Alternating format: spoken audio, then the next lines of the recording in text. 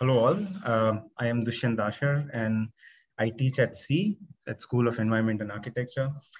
Today, this is the fourth panel actually. This panel is called Forests of Errors and Glitches.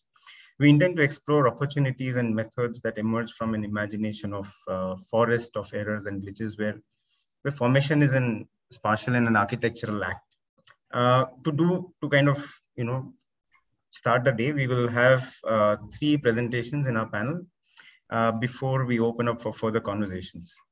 We have Guillermo Parada and Sebastian Rozas from GTP2, based in Santiago, Chile, and Haotian and Tianying from a practice called Frankenlisa from Beijing, China. I will start with my presentation, followed by Guillermo and Sebastian, and then Haotian and Tianying. So let me share my screen. Okay.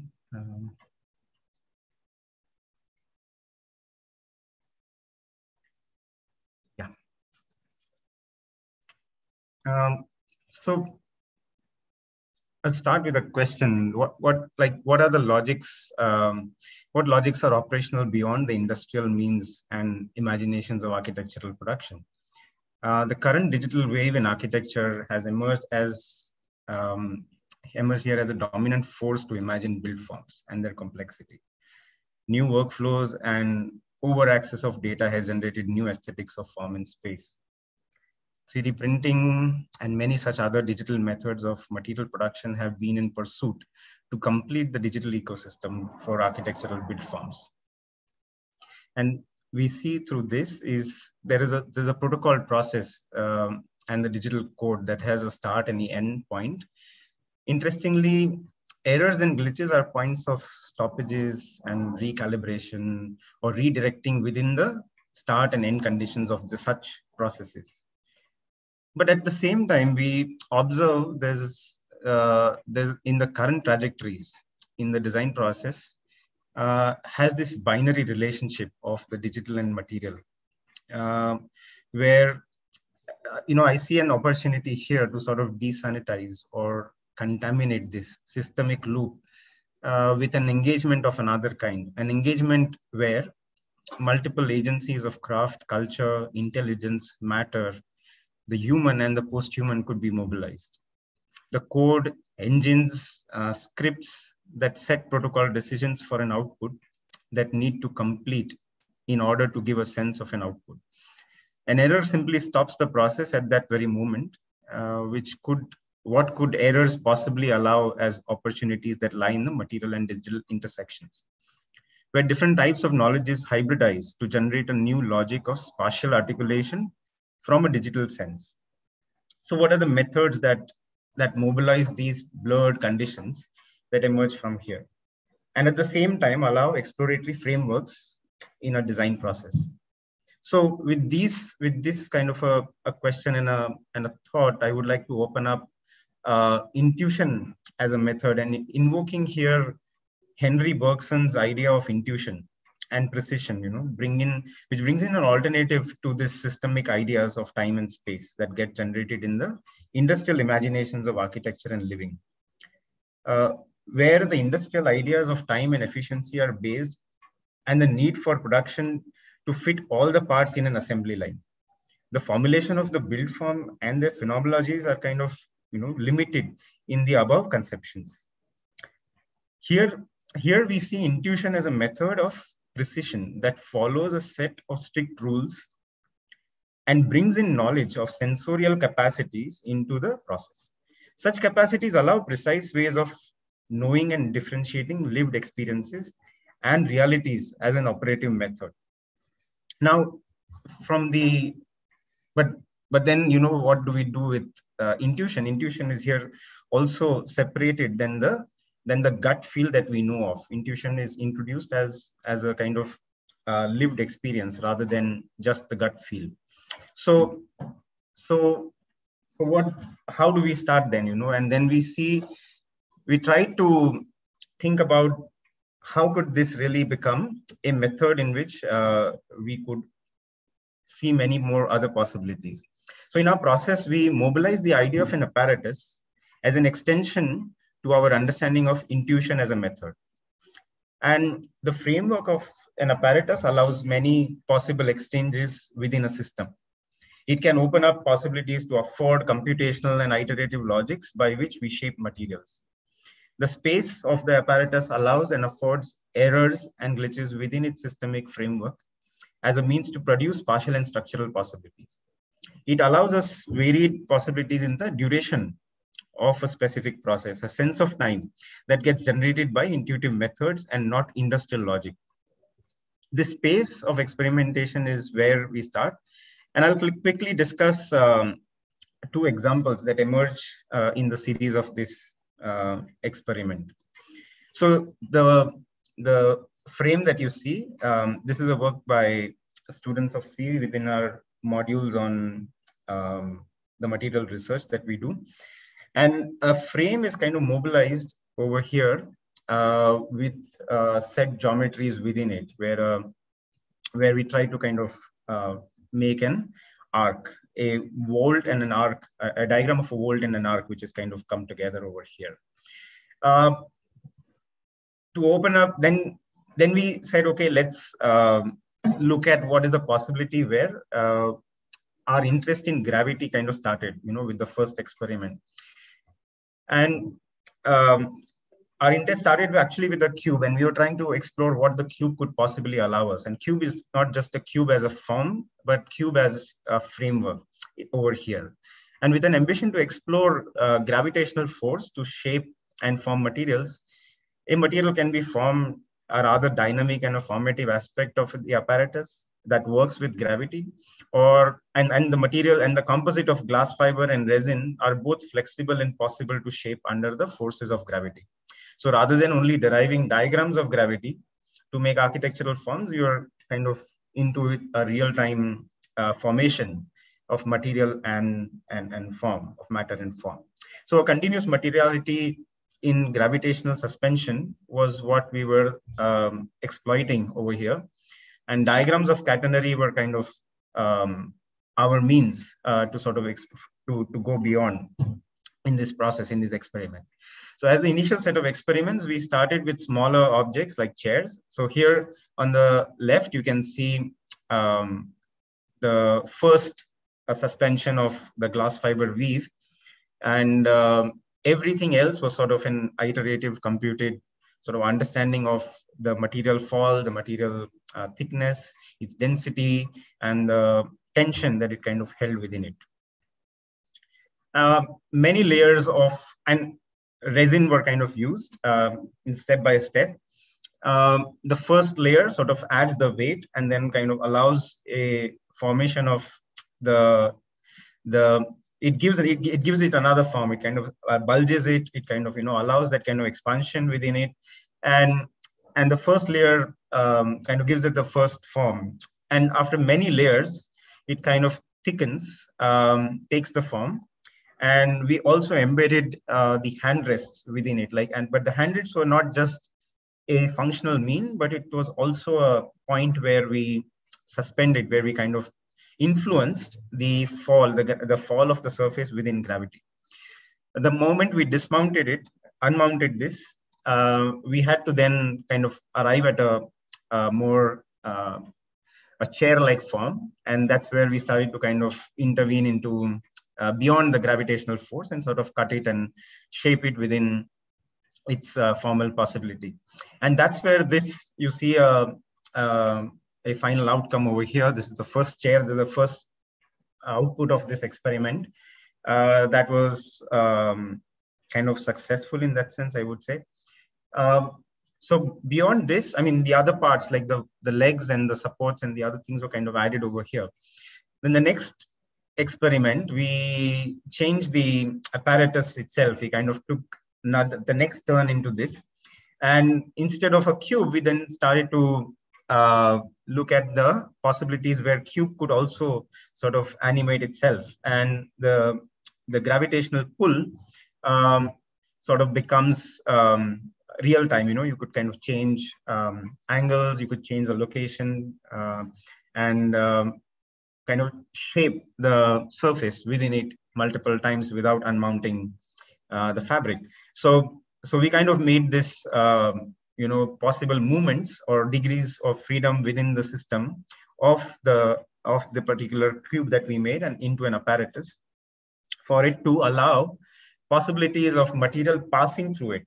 It's an apparatus where now the material is kind of passing through this cube because of its performative possibilities. It could kind of, do multiple angles, and it's almost like a robotic hand, you can say, but made with wood and controlled by humans. The other thing that we were also interested in is to look at the possibility where a single person is able to sort of handle the apparatus. It's almost like this connection of an apparatus, like the distillation process to, say, a scientist or a chemist or a person. So this is an experiment. We are still not successful within it. It still requires 2 people or at least 3 people to work within it. But yeah, I mean, the idea of that the material passing through this and in turn shaping is what is and to like you can see the curvature that now the material is taking with a particular angle that we are setting to it within the same framework, and it kind of changes twice and thrice for it to fold, come back and loop back into taking a particular form that you see here on the slides in the right. And just yesterday, almost yesterday, we unmounted this chair, and it's still a work in progress, but this is where we are currently at. But in this whole process, we also realized that apparatuses kind of allow a sense of time, a sense of, and afford errors and glitches which kind of directs and shapes that whole process. It's not predetermined. It's not, it has its own logic of operation. And the space of the apparatus, I would like to kind of bring in the space where we operate, has many scalar relationships from the domestic context, similar to a space of a kitchen where a personal or individual engagement, to a more workshop-based space where here you can see where a group or a pair kind of rescales the thought of making and experiences of the everyday objects. So yeah, I would kind of end here with my presentation, and I would introduce Guillermo and Sebastian, and then we can continue with the presentation. So I'll start with Guillermo. Guillermo Parada, along with his team, run the studio GT2P, involved in projects of architecture, art, and design established in Santiago, Chile. Their work is oriented towards the continuous process of research and experimentation in digital crafting, promoting new encounters between the technologies for projecting and the richness of the local expression in traditional materials and techniques. And Sebastian is also an architect and with a focus on parametric design. And his team, he co-founded GT2P, a collective that experiments at the intersection of art and technology. I think the collective, I think we introduced, but I'll also kind of bring in their idea that they sort of work with is paracrafting, and we would kind of, we are waiting to kind of see it in your presentation. So with that, we can open up. Thank you, Dushyant. Thank you to the schools for having us here. I think our presentation will not so academic as you. Our presentation will be more related to our professional work. But first of all, congrats. It's an amazing things you are doing at the school. And I think we can find some encounters with our work. So I'm really happy about that. Seba? I'm really happy to be with you in this session, and I really loved your introduction with the idea of intuition as a method. And on your work and in your workshop at the school, I think it's really nice, and it would be a really happy experience to explore that being a student. Congrats. So let's start.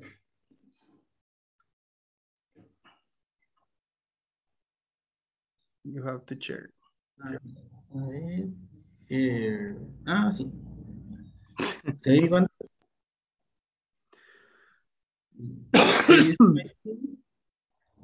Not yet. Oh. Wait a minute.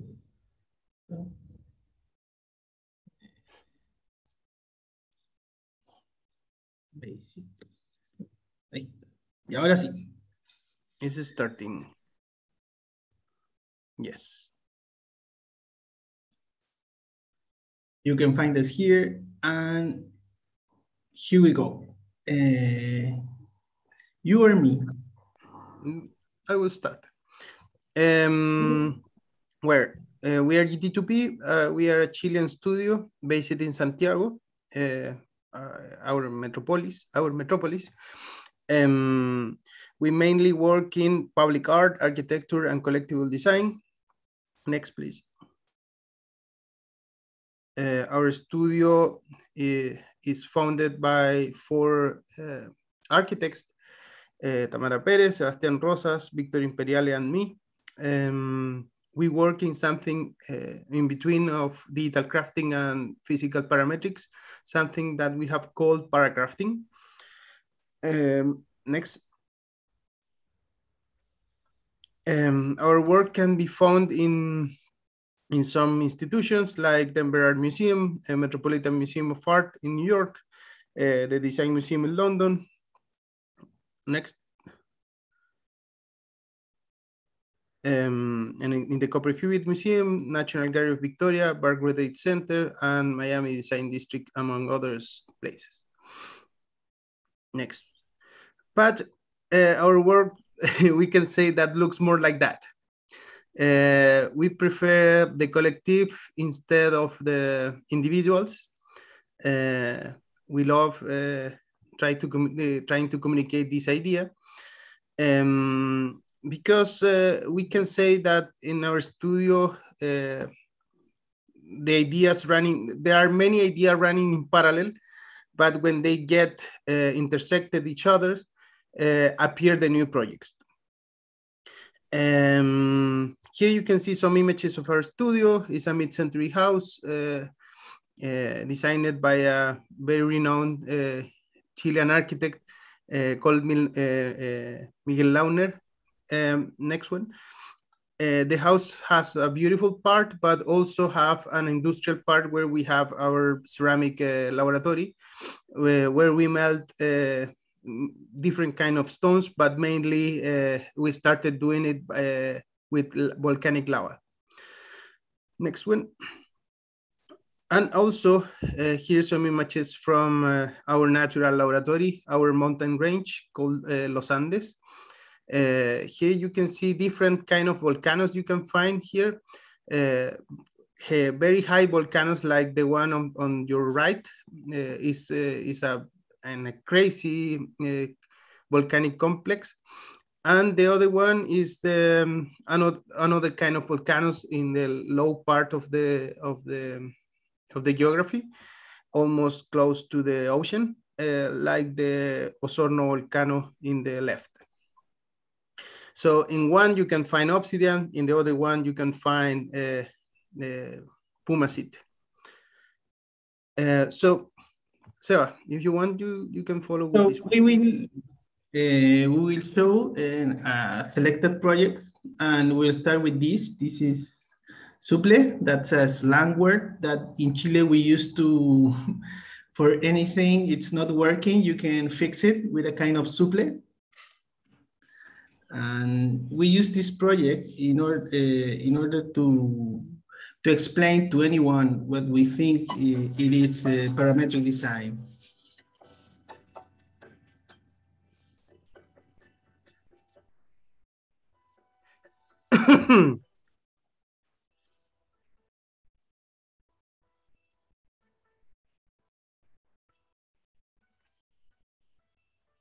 ¿Va a ser poder de síntesis o...? There's no sound to it, right? It should be, but that doesn't matter. Okay.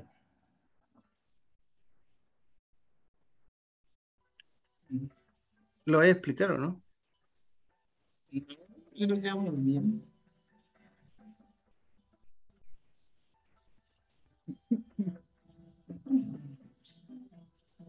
¿Cuánto tiempo tenemos? Poquito, pues por eso te digo. Ah, ya. Este lo vemos entero y el otro lo hacemos todo a uno. So basically here is the main idea.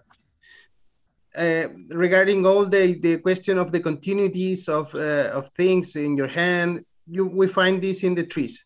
So the idea, the question was why to design just one node if we can design all of them? So for that, indeed, this is one of our first projects we did at the studio.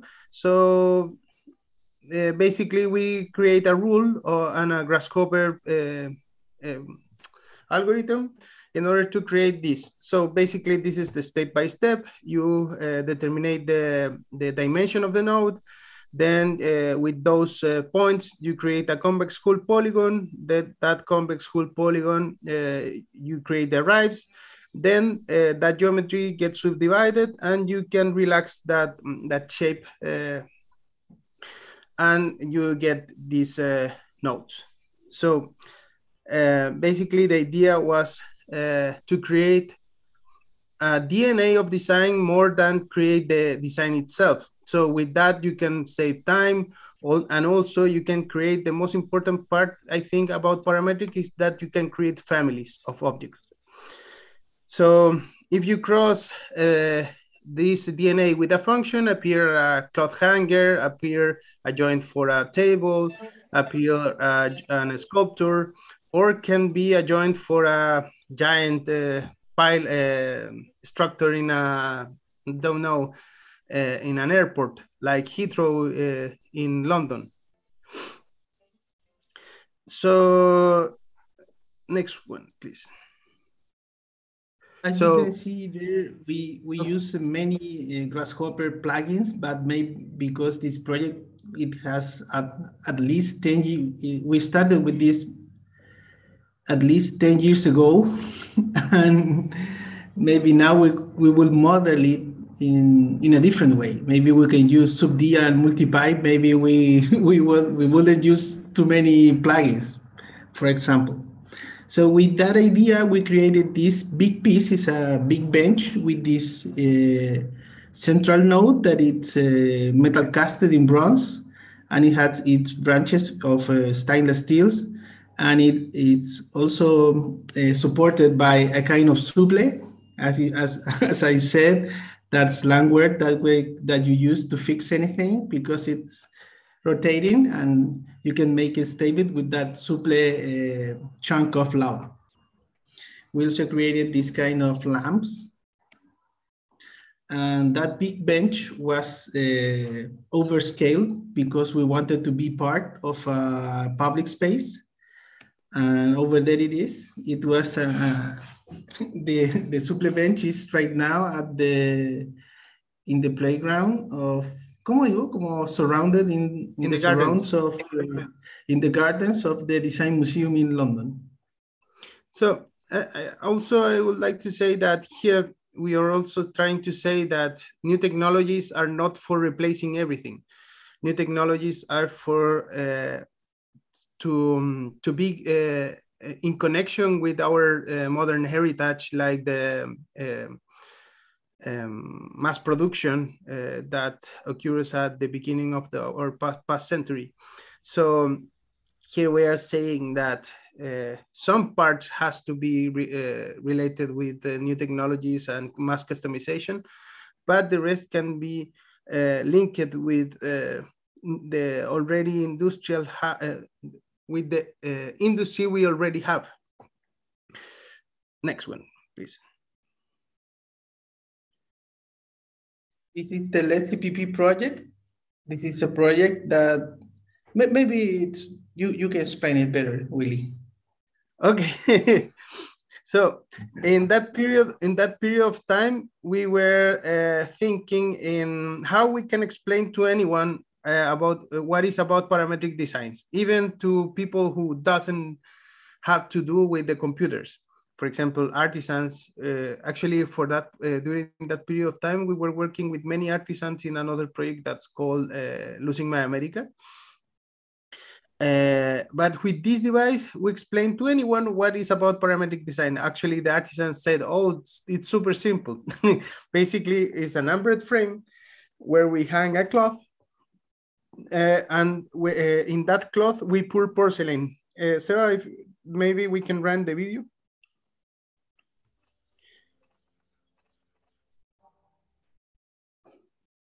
So in that number frame, we hang a cloth.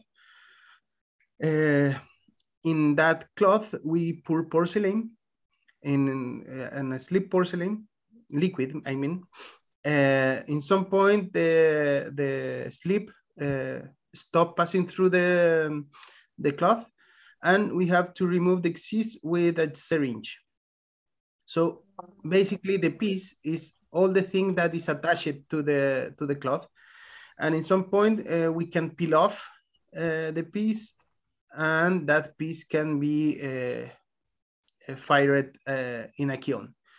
So I think this project gave us a new scope in our studio, or in that period of time, of course, that was more related to create more parametric than instead of digital.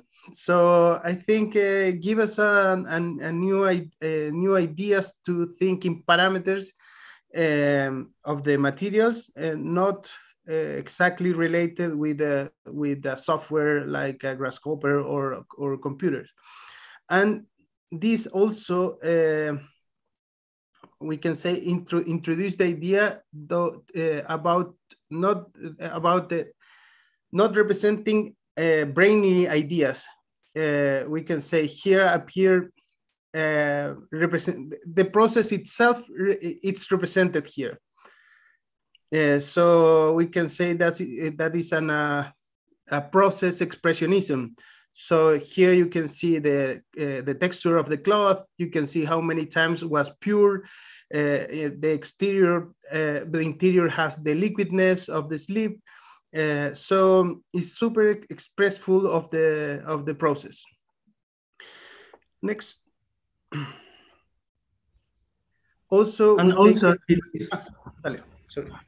as it is porcelain, it's translucent. So we also created some shaders for lights, and at that period of time we experimented putting some little rocks of lava over a piece of porcelain, and they went together to the kiln, and we realized that when they melt, and well, the rock get melted, and then it get attached to the porcelain. So with that discovery, we started to create some new kind of things, like these wall lights, and another pieces with hanging the cloth, but almost horizontal. We created that other pieces. We created also that chandelier that is using the translucent of the porcelain, and that piece that it has been a very important piece for us because it was acquired by the Met Museum in New York, because the curator said that the value of the piece is related to a way to see the computation in an analog way in the 21st century, that it was something, I don't know how to say, maybe innovative, but using a kind of prehistoric materials in a computation thinking way. Yeah. And here we started started increasing the scale of the projects, of the pieces. Next one, please. So we create those kind of big frames, and those big frames. For example, this one is a very clear, how can I say, representative thing related to mistakes, for example, or glitches and errors.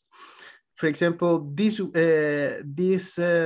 disk can be peeled off from the cloth, because if we peel off the piece, this disk get broken.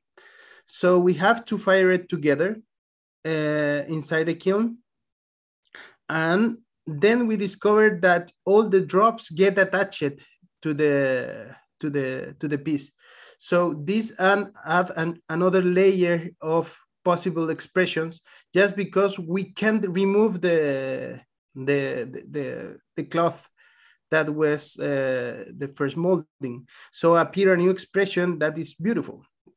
So with that information, we can systematize that idea and put it together in the process. How can I say, task for do something. Next one. Aquí rapidito. Dale con vamos. So in the previous project also, we realized that the volcanic stone get melted at the same point that the porcelain gets strong inside the kiln. So in that little point become in a project itself, because of that trial give us the idea that we can control the next ones. For example, so basically we started melting volcanic lava, creating two methods. One is a solid casted volcanic stone, and the other part, in the left part of your screen, you can see the covering of like a layer, like a coating of volcanic stone over refractory materials like ceramics, concrete, like other refractory materials. Dale. Sorry. Dale. Here's some images of the volcanoes. So here is an idea that the volcano tried to, when the volcano explodes, revealed all the geography. So you can't discover what was under the territory. So it reveals the geography. But our question was how we can keep some geometries under this destructive material in a way. Next one. So here, basically we create a ceramics revolution, and those ceramics revolution was coated with this material. And here you can see how is the process.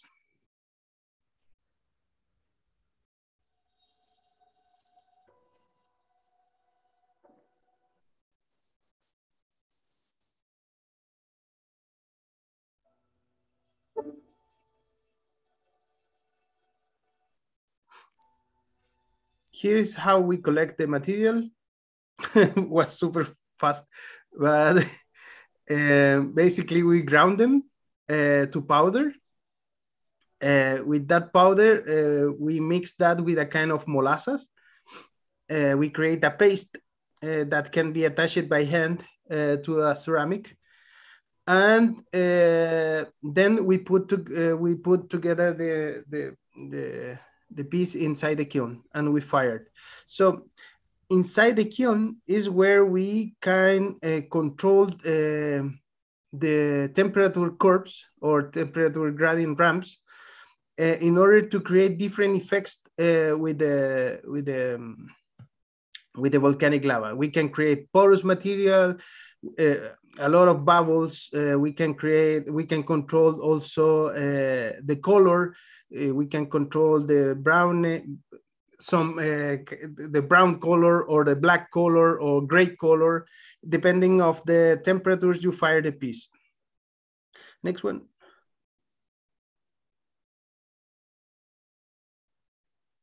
So in a way, we can say that we are also doing parametric design, but not with the traditional computer. We are working with the computer of the kiln, so where we can control the gradient ramps. So it's a different way that the typical ceramists make, because the typical ceramists make variations with the chemical composition. Here we are variating with the temperature to create different effects using exactly the same material.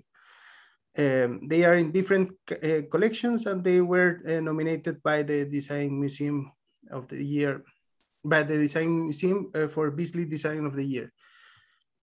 Here's some change of scale of this project. Dale eso. Rápido nomás. Tú me decís, ahí estoy en la herramienta. Que tenemos un delay entre que la paso y se ve. Okay, so here we have different kind of toolings we have at the studio, like extruders, like pottery wheels, like roller slabs. And with that, we created, how can I say, a very conservative way to create ceramics in order to create one section, the same section thickness in the entire piece, in order to avoid cracks. So we create monolitha series, also in a way to pay homage to the feminine power of the studio, because all these pieces are created by the feminine power of the studio. Next one. So we started thinking in creating domestic objects, but also what if we can create architectural things that can be created in different scales. Here, so you can see some monolitha chairs. Next. And some screen atoms that are working now. It's super difficult, the change of scale in ceramics. They are super slow pieces in the making, I mean.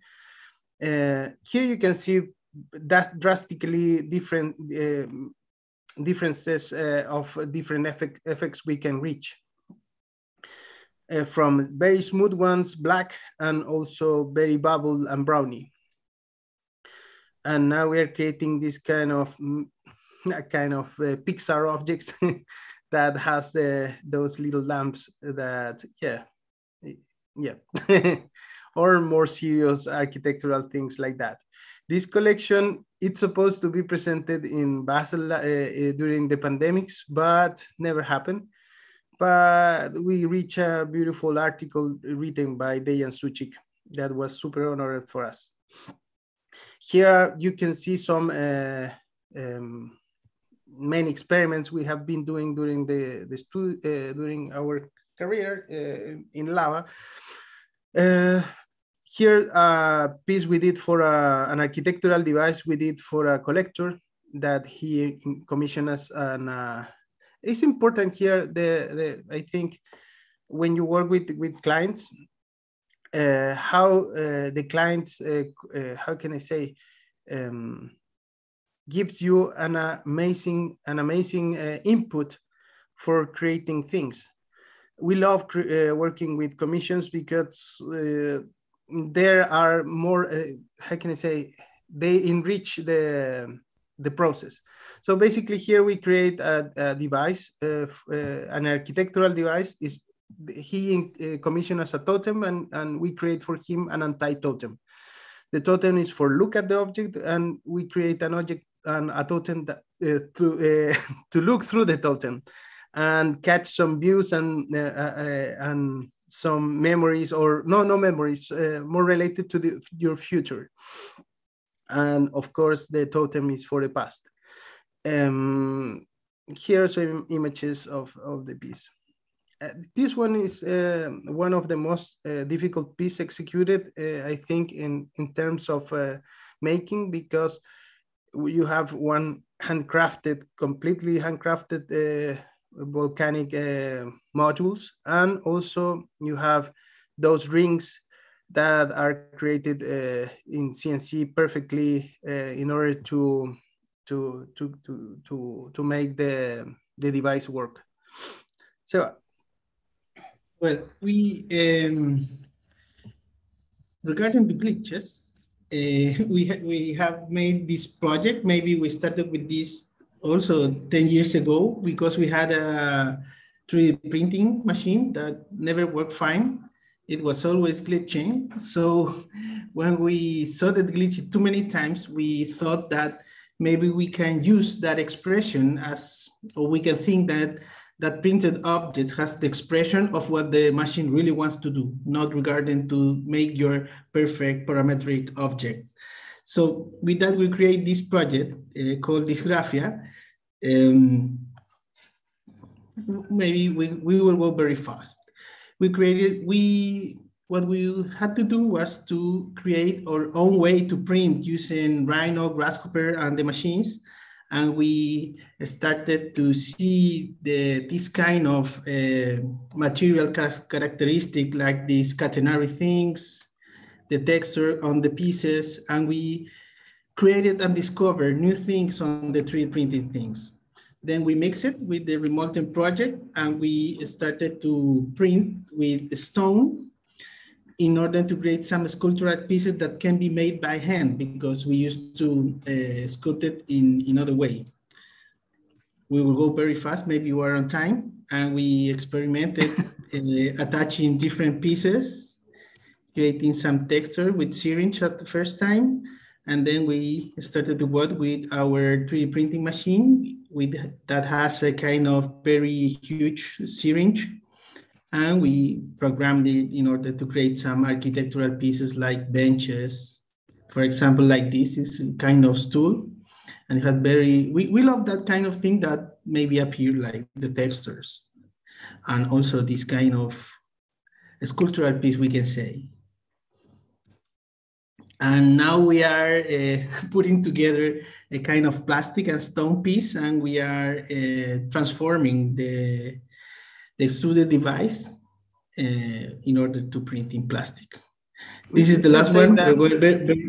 We can say in the previous one, we can say that all those glitches that we discovered 10 years ago now are controlled and are part of the expression of the piece. Yeah. And those glitches are systematized and now part of our process. Dale.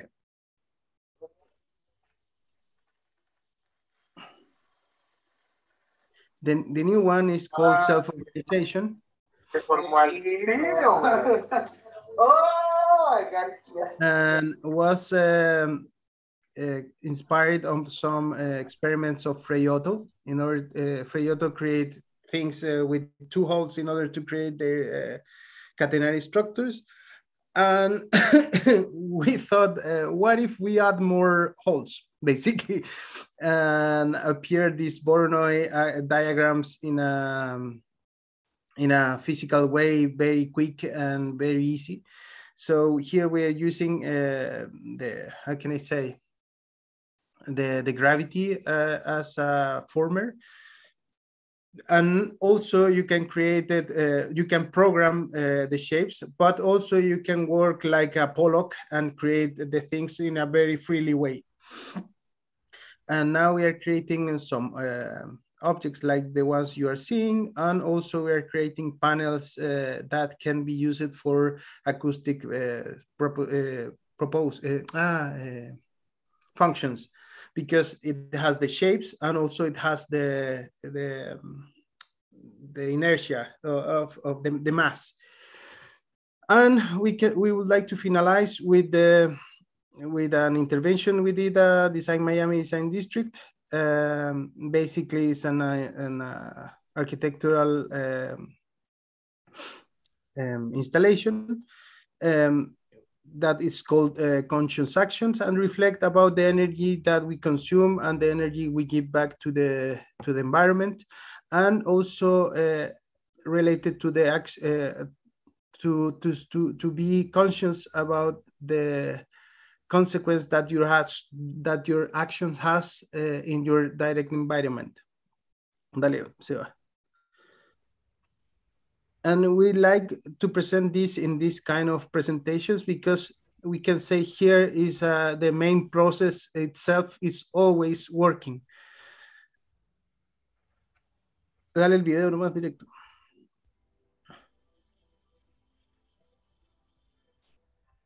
Don't know if it's like a GIF, very check, check, check. Here we can see it very, very fluid.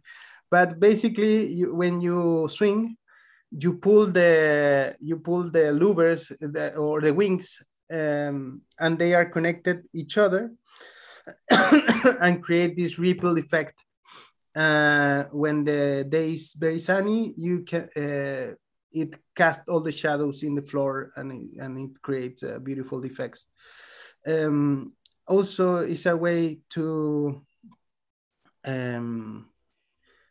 create interactions with kids and parents, and it's a beautiful process that creates the entire installation. Here is the engine, we can say. There is a spine that is created by many, ¿cómo se dice? ¿Cómo se llama? Springs. Many springs that create all this system work in a kind of sinusoidal way. Okay, thank you very much. Sorry for the timing, but yes, muchas gracias. Muchas gracias. All right. Thank you. Thank you so much for your presentation.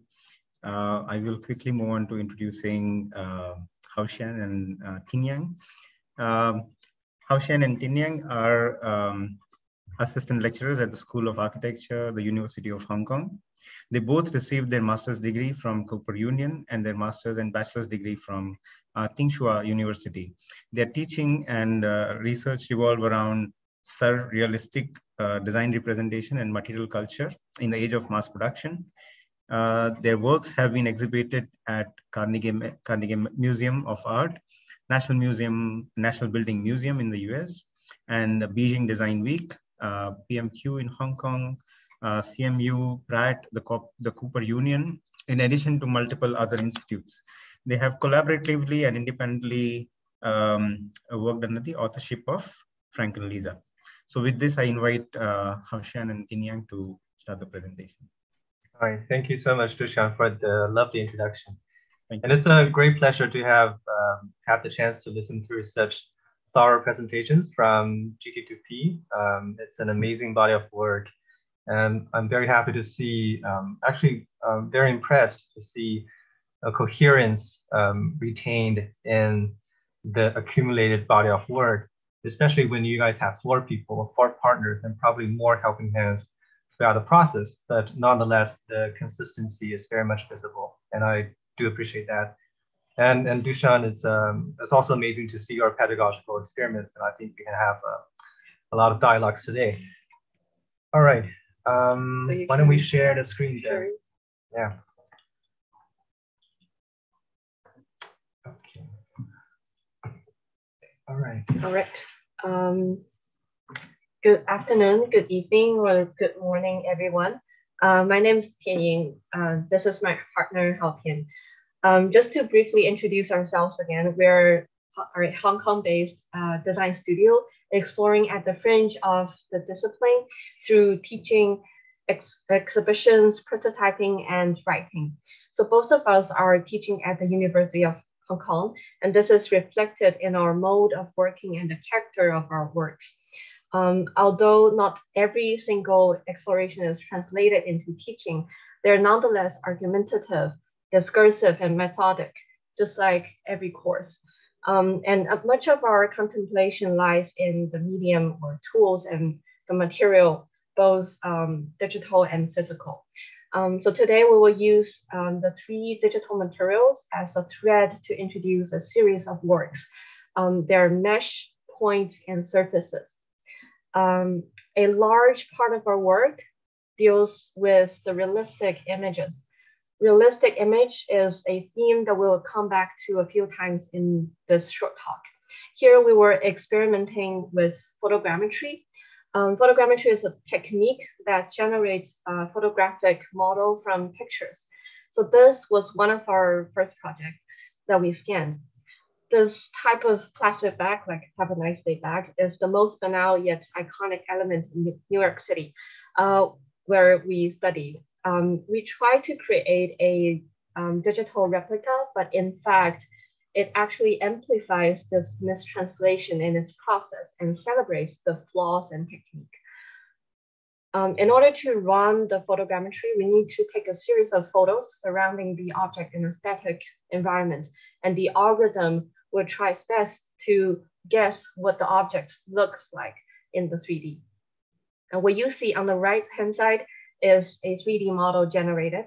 Part of it has a higher resolution because more photos were fed into the program, but the background appears as a blurry blob on the contrary.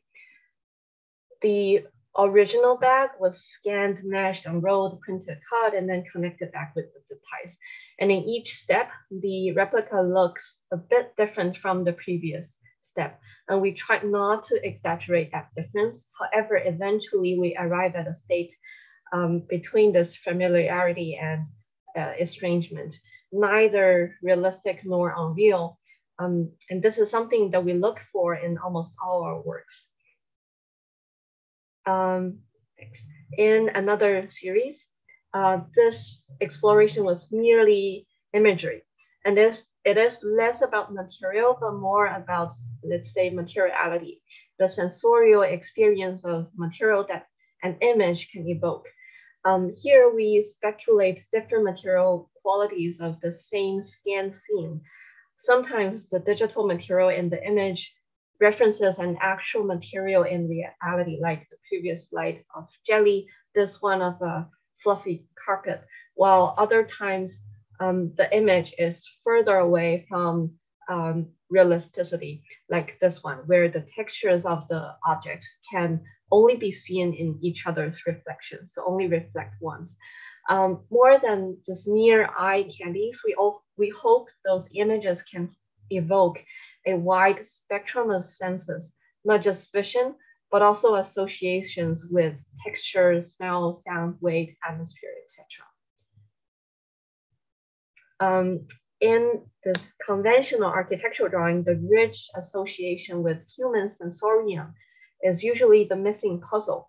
And whenever two of us work with the digital images, drawing is always this counterpart.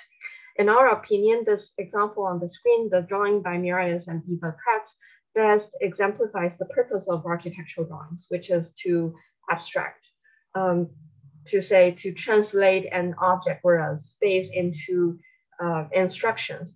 So those instructions are there for it to be potentially executed elsewhere by someone else. So imagine you can execute this croissant somewhere else.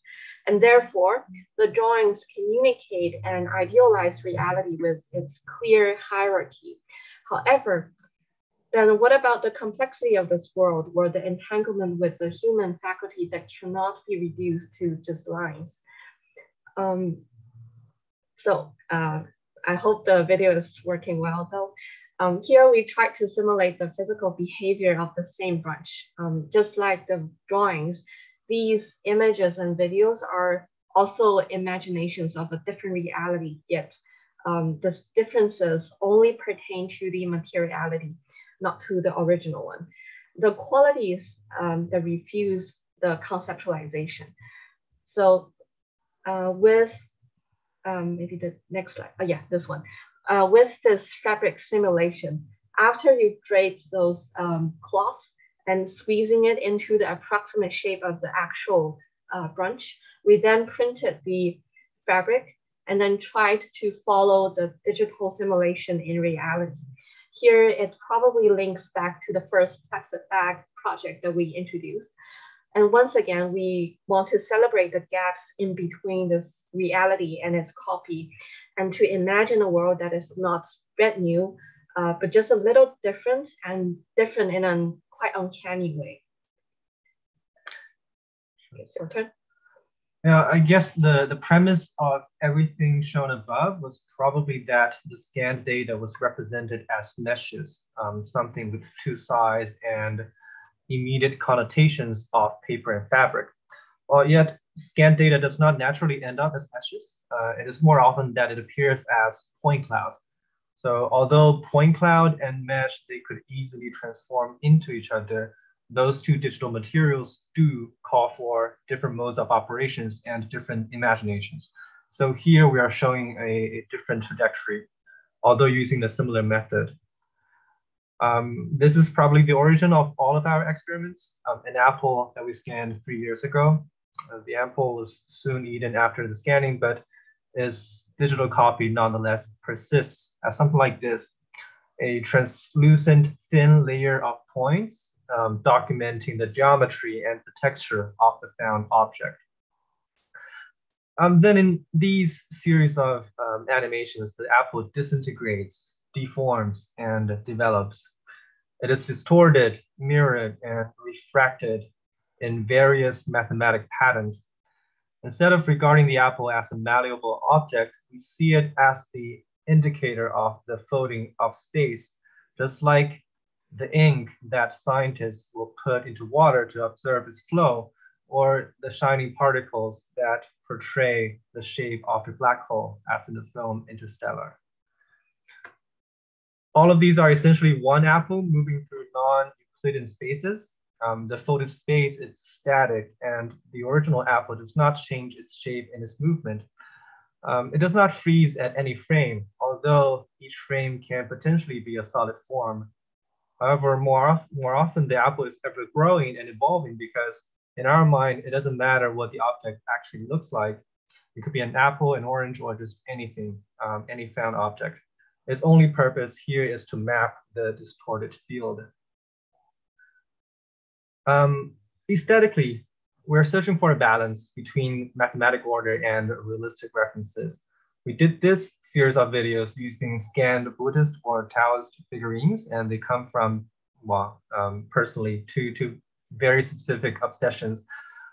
First is that in Hong Kong, there are a lot of these kind of little tiny altars or shrines where citizens spontaneously put statues of different religions together. Some are in charge of fortune, some safety, and the citizens will also put food and plants here to serve their gods. So it usually results in this very colorful micro space in the city. While the other obsession of us is with hyperdimensional objects. For example, this scene is a revolving tesseract. I don't know how choppy it is. Let's assume it's playing smoothly. It's basically a four-dimensional cube that is rotating while projected onto the three-dimensional space perspectively. And on each facet of the tesseract, there is a three-dimensional altar. So all of these animations are also, well, on a side note, it's also a kind of a heritage of the parametric age, where we see a lot of fluid building masses transforming into each other, right? So I guess that's still quite common in some practices where we want to prove to the client that we have 1,000 possible choices for them to select, and eventually we just randomly pick one, right? So, but however, you know, those messages of flexibility or adaptability eventually dissolves, and what is left is the aesthetic experience of this ever-evolving phantom. And that's one of the starting points of this set of works. All right, and then as the last part of the works to be presented today, we want to go back to some explorations that are more conventionally architectural. If we say the previous works are harnessing errors that are inherent in the processes, to echo the title of today's talk, right? Here we are consciously constructing conditions for errors to happen. The following works we're going to show is first inspired by the stereotomic tradition in architecture, particularly the intelligent use of conic surfaces to negotiate orthogonal planes. What we see on the right-hand side is a beautiful drawing and analysis done by Robin Evans, which explains the construction of the geometry. So the skillful moves of projection and intersection created an anomalous yet elegant moment. And we are also amazed to see such complex geometry generated through fairly simple operations. So just like many architects who got inspired, we also try to take this further. Here we are using the same geometric technique in the design of these three joints. We also constructed cones to connect orthogonal geometries, but this time under a, I guess, more or less surface condition instead of a volumetric one. And as the scale changes, the condition of the cone changes too, and that leads to different expressions.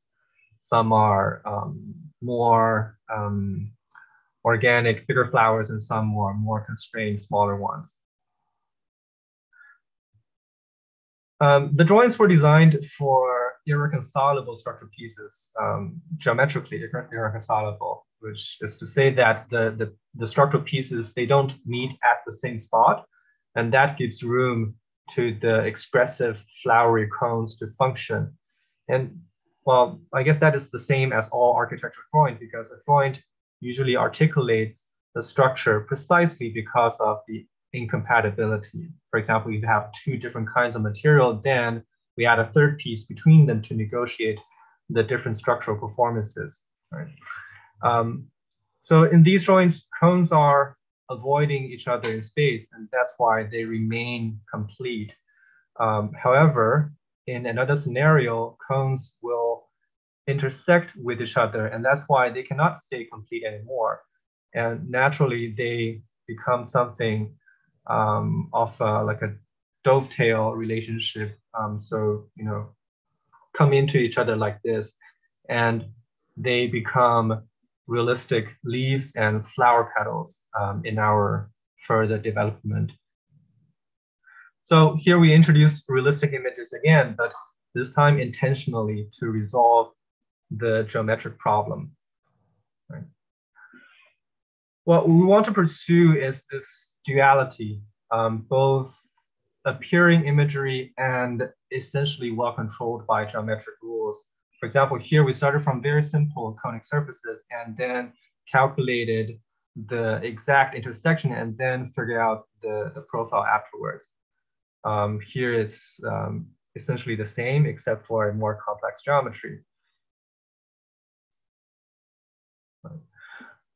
Here in another set of joints, quote unquote, we were also swinging back and forth between image and drawing, the rich connotations and the well-controlled geometry. Here there are two joints. One resembles bones, the other flesh, because we argued that the assembly of building parts is nothing different from the movement of bones around the joint or how bodies hold on to each other. So, well, this time it is still a geometric game to some extent, but it is more complex as it also involves the movement and the trajectory of each part, not just a static position. So as demonstrated in this set of drawings, it's also a balance between constructed geometry and free form. Because to make sure the movement can happen, the rails must be constructed accurately. Yet the rest of the joint has the freedom to evolve into expressive form. And here we can attach different connotations onto the form as well. Here's another joint, which is essentially a bolt and a nut. And we think the process of loosening a bolt is not so different after all from a baby given birth. And that's also the inspiration of the form. All right, so in fact, this was the last page of our presentation, but we just added a few more pages to have a dialogue with what we just saw in the others talks. Well, anyways, so besides the contemplation of on medium tool processes at the end of the day, we are exploring an aesthetics between abstract and realistic. So the works intentionally remain at a strange distance from reality, if I may say, neither too far to lose the reference of the real world, nor too close to be reduced to a mere replica. So we want to generate frictions, not a simple reading or argument. And we hope our work demonstrate both some level of irony and playfulness, and also sincerity and seriousness. After seeing a lot of beautiful experiments done with natural materials, we also just pull out a few images here, which looks like they are in the same dialogue. However, building a very strong contrast, in fact. So this one we see here is actual shells scanned, and then we printed the extrusions. Only the surface that's contacting the shells, and then all those, the major body of those printed volumes are the natural support, like the automated support of the 3D printer. Yeah, yeah. But I guess besides the process, we're looking for a coexistence between accurate machinic operation plus natural objects. Except that, well, I guess I have one last comment on this in relation to the others, except that we are in fact control freaks. Like in this whole process, everything is modeled in the most detailed way possible. That's why we can control the CNC to carve out the exact negative surface of the tree branches or the shells. This one is done in collaboration with our colleague Zhang and with students in Hong Kong U. All right, so I guess our sharing will end here. We'll pass on the microphone back to Dushyant. Thank you. Thank you for listening. Thank you. Thank you for such lovely presentations. So I will not attempt to draw similarities between all the works, because that was not the intent, or summarize in a, in very clear, specific ways. But I would like to kind of keep this conversation fuzzy in the way that all our methods and processes have kind of, shown today. Because I was just trying to bring in both these practices, like GT2P and Frank and Lisa, and the sense of materiality that's there in both of these works is something which was interesting for me to sort of bring into this panel. And I think the digital somewhere is kind of a backdrop, is kind of a background where it kind of allows those material processes to happen, or kind of the material to kind of take shape or translate itself into a complete analog process, like the methods that Guillermo and Sebastian kind of showed us today. I think, and in your work, Haotian and Tianying, is the digital becomes the means by which you really break down the clarity of the geometry of actually the way I would actually read it, the geometry of trompe of Annette. You break actually that sense of geometry and bring it to a material realm, with the point cloud. And I think that it loses the form of the apple itself, and kind of brings in other aspects of reading material through actually digital phenomenological senses, right? I think that's where I would want to kind of take the next set of discussions, and kind of bring in the question of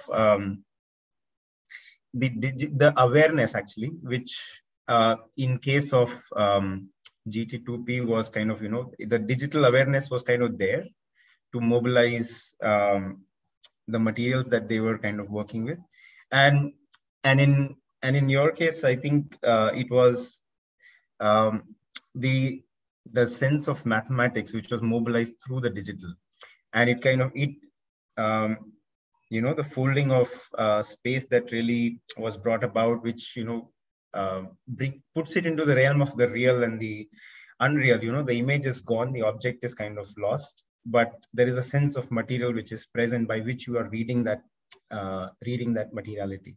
So I was just kind of, you know, bring in these few aspects. I didn't want to necessarily kind of, you know, draw a common ground over here, because I feel that these fragments are really important to kind of bring out in their own ways.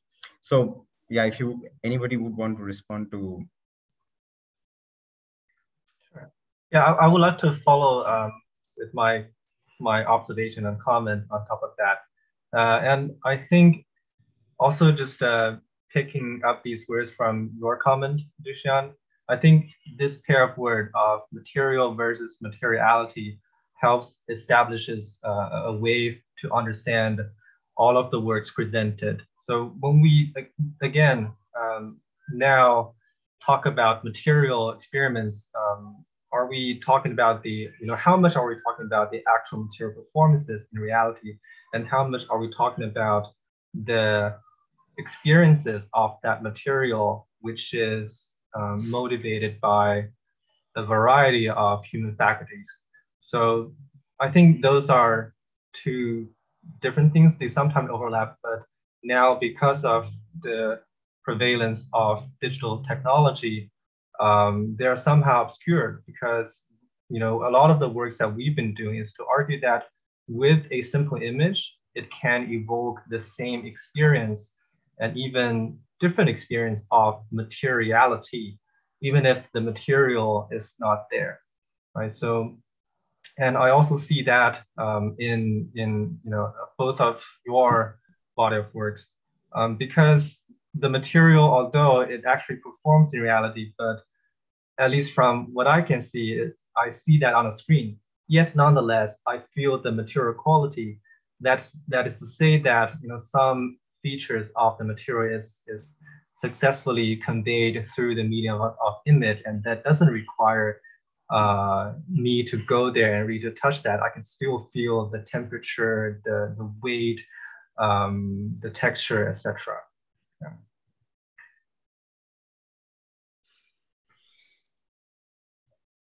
So, you're muteado. No, dale tú que... Okay, so just one thing I would like to say, that in our case, we love playing with materials. So at the beginning, we can say that we were super, how can I say, computer guys, and we thought that everything was going to be built by machines, and the human, how can I say, sorry. At the beginning, we can say that we believed that everything was going to be built by machines, and the human, it's gonna be in the bed resting and having fun, right? But that was our naive vision when we just get out when we finish our studies at the architectural things. But then when we start doing our company or studio, whatever, we realized that the encounters of digital and the material world was a new world, and it was something that where we started imagining new things. So when you when you don't make the things, I think you are missing an important part of the history of the making. I think digital allow us to dream in a way, but when you make the things, you find other things where you started to dreaming, and in some parts you create the nightmares, or you create the real how can I say, the real projects. I'm not saying that digital works are not complete. I'm just saying that we love making. And in the making is where you find new information to design. So related to the main questions of this talk related to glitch and errors, I would say that you mainly find old glitches and all those errors in the making. There is where you find your real challenge. And it's not just challenge, it's new information that gives you new expressions. Perhaps as we started making too many things, we didn't discover too much new things as you guys in China have been doing digitally. So that also encourages us to be back in the computers again more deeply. So I think this is something that is a back and forward, but yes, I think I said something that the discoveries are when you get passionate and when you go deeply in something. And in this little, as Sebastian say, when you look, ¿cómo se podría decir mirar distraído?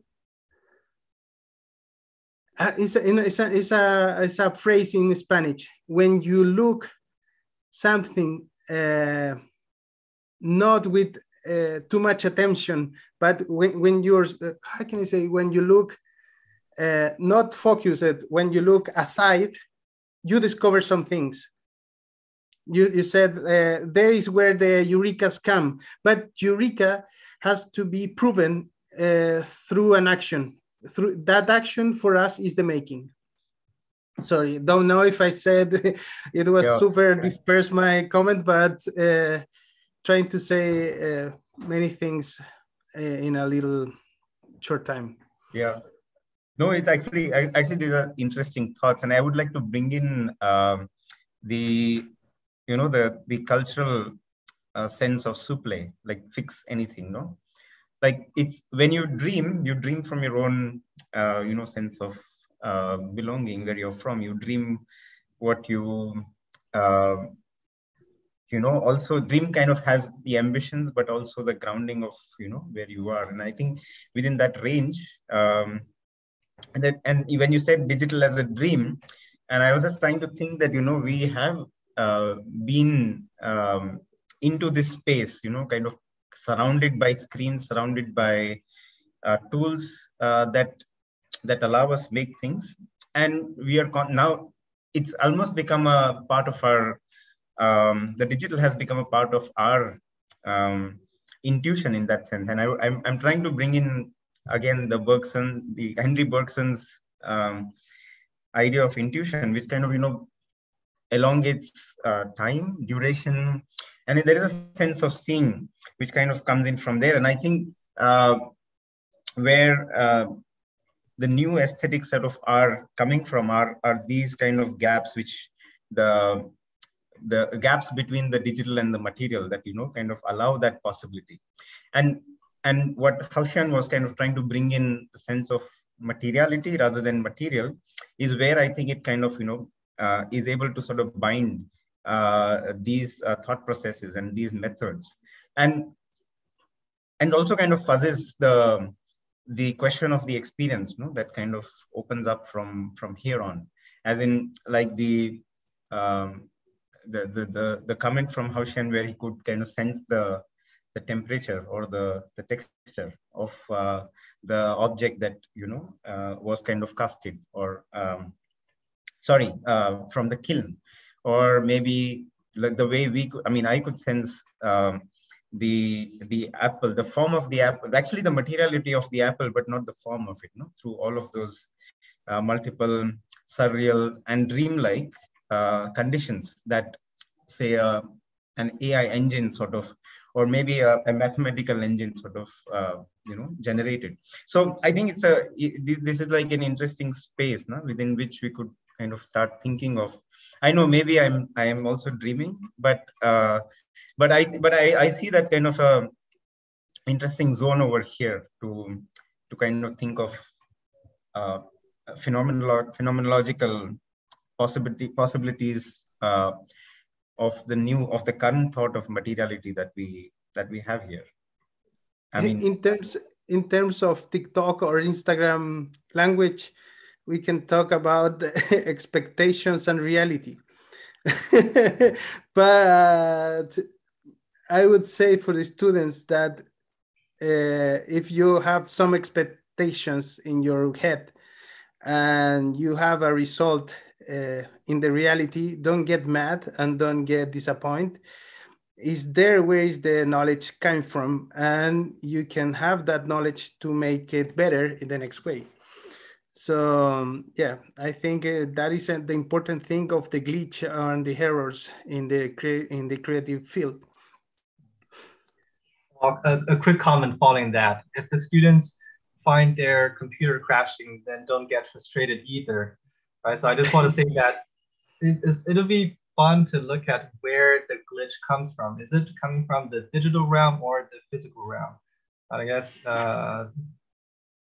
Well, I want to say not only from the physical realm, right? On one hand, the glitch can be understood as the imperfections, but on the other hand, the algorithms in the computer, they are complex enough to have their own flaws and errors, which is also, in the end, becoming the qualities of the work, something that we can embrace and exploit.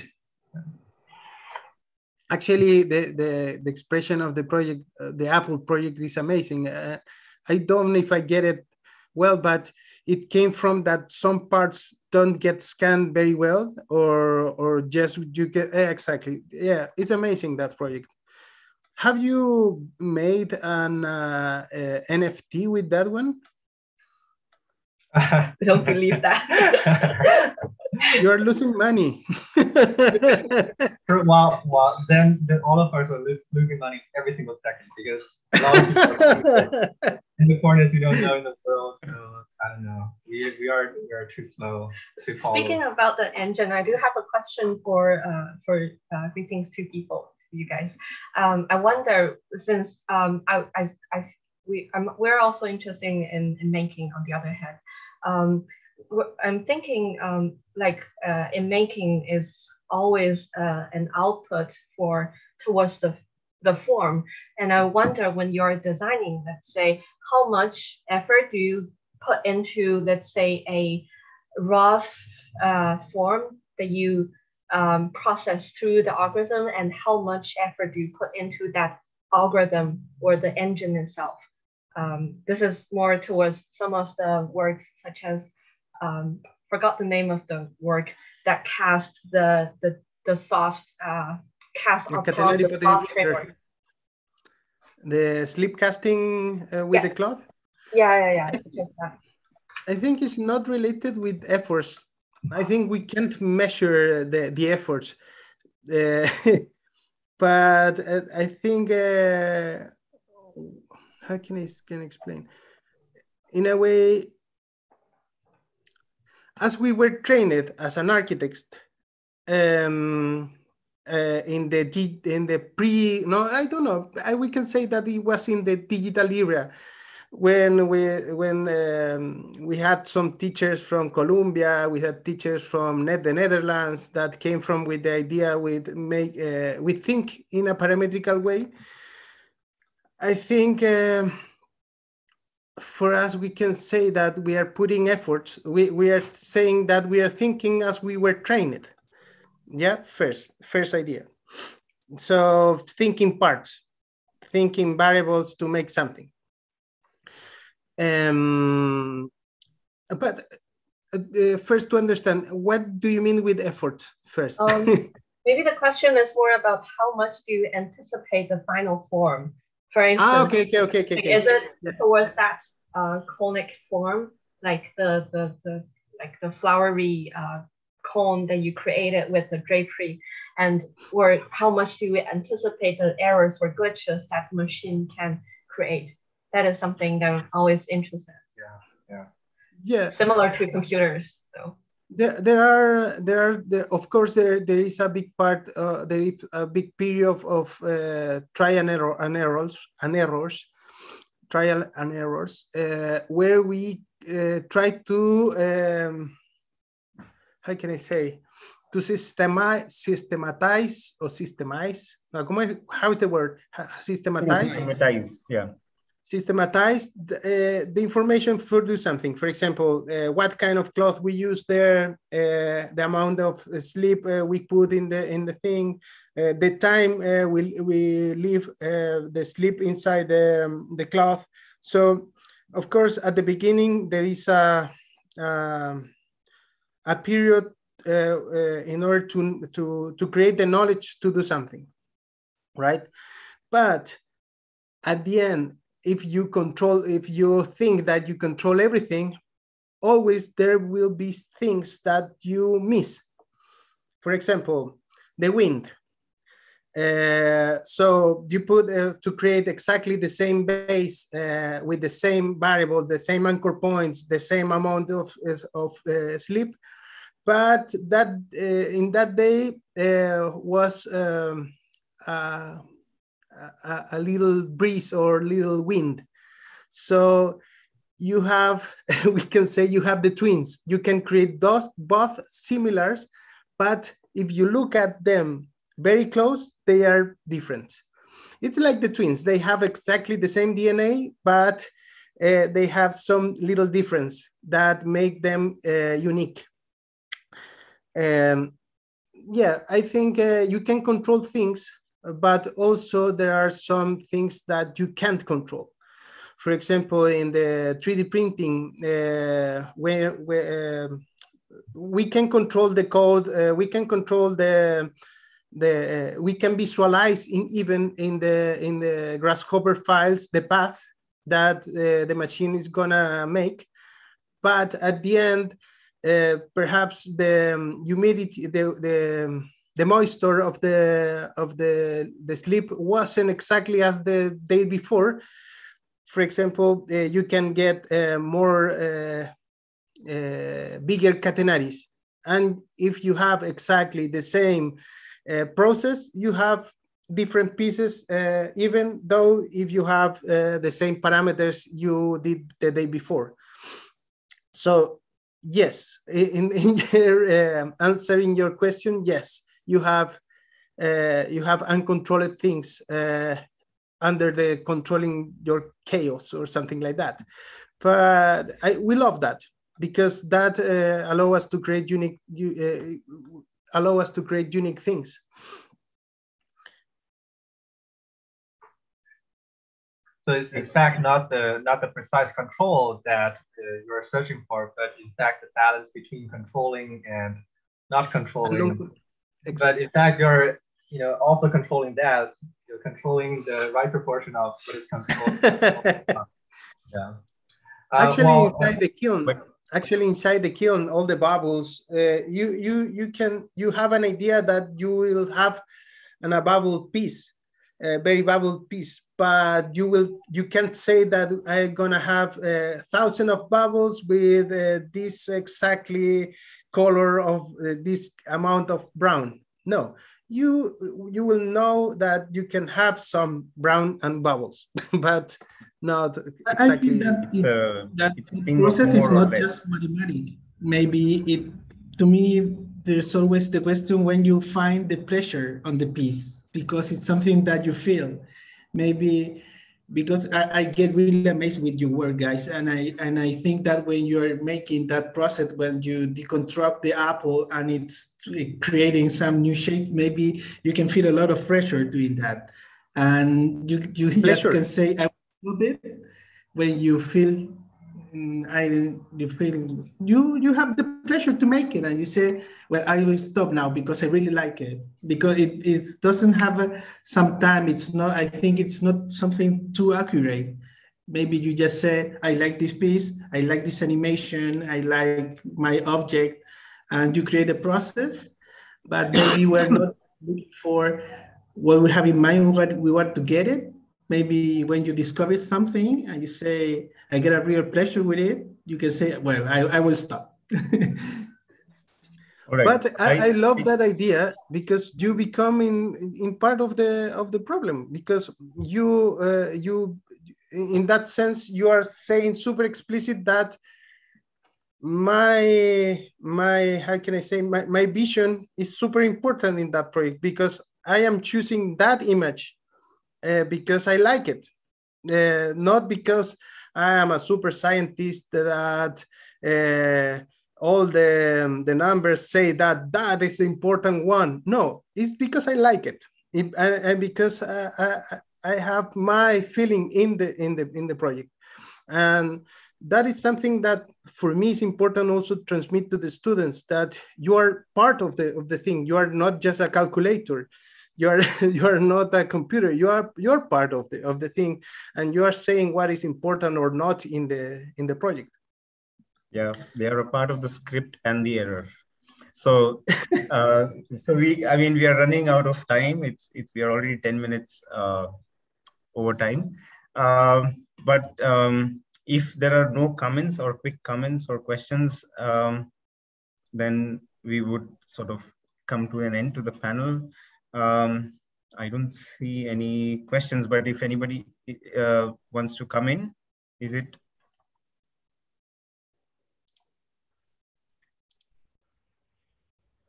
Yeah, there is a, no. All right.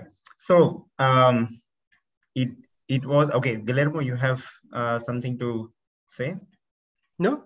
No, because I raised my hand. No, yeah. I just pressed the button. Okay. All right. So thanks a lot, Haotian and Guillermo. I think we kind of had interesting fragments of ideas that kind of came up within this. And also it was lovely to see all the works that kind of were presented. We would like to kind of be in touch and see where this thing goes ahead. So with that, I would like to close the panel and meet you guys very soon for the next one, which is at 6:30 IST or India time. It is on thinking ecologically in the South Asian context. So see you guys and adios. Bye-bye. Thank you. Bye. Bye. Thank you. Nice to meet you. Nice to meet you all. Love you. Yeah. Let's try to Same keep here. in touch. Yeah. Bye-bye. Yes. Bye-bye.